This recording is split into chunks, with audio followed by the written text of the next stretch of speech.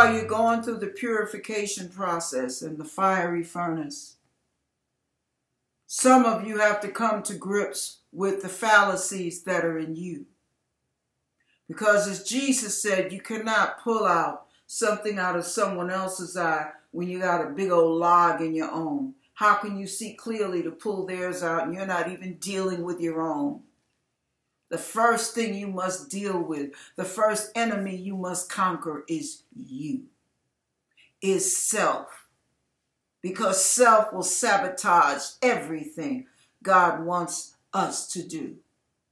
We don't need the devil as an enemy. We got ourselves. Flesh. This little nasty thing called flesh.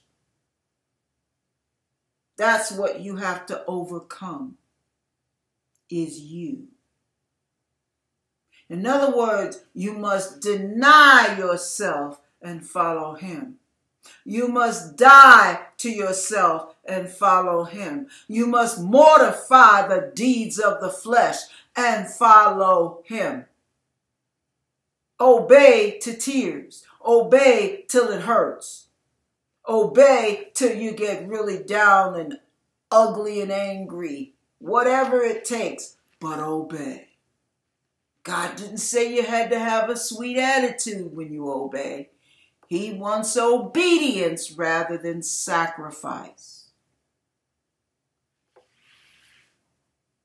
So no matter what your callings and giftings are, if you don't know how to mortify the deeds of your body, if you can't handle me, myself, and I, how can you handle anybody else? How can you handle the devil that rises up against you if you can't even conquer you? You must conquer yourself. Keep yourself in check.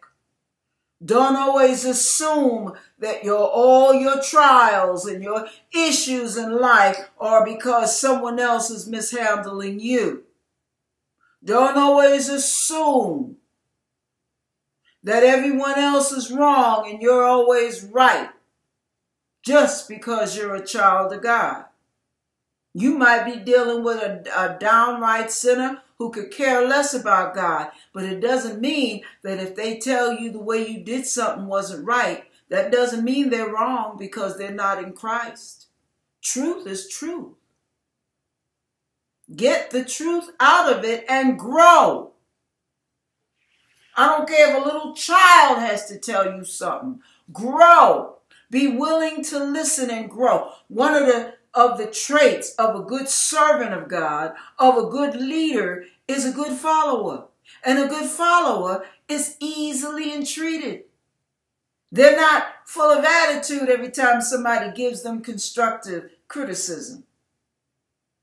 They may start out with attitude, but if they continue growing, they continue sowing, they continue bearing fruits of righteousness, trust me, they're going to start appreciating every time somebody gives them a pointer here and a pointer there, because they want to do their best. And you can't do your best unless you're able to receive constructive criticism.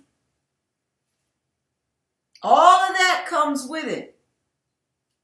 It's not just the moment where you shine.